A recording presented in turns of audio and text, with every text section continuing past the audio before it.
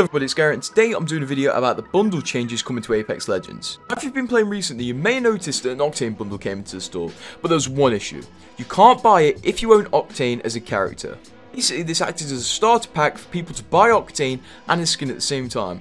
Fortunately, the skin was completely locked off if you owned Octane. Actually, a lot of people instantly complained about this for a while, and even if it was intentional, the devs fixed it just to stop people crying. But then a dev came out with a pretty shocking statement which may kind of mess up some future skin releases, and may mess some stuff up down the line. Basically, the main thing that sparked this is someone posted on Reddit, you better not have Octane if you want this Octane stuff, which is some pretty rare Octane skins, and it's not available if you had Octane, but naturally they fixed this. But here's the thing, a dev commented and elaborated on this.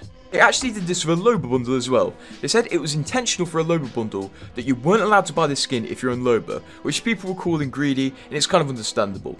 But they also said this will be continuing in the future.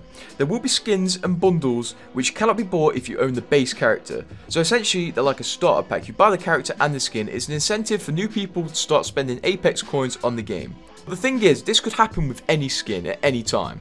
They could literally drop one of the rarest skins ever, which is very high in demand, but people won't be able to buy it because they have to have a core character.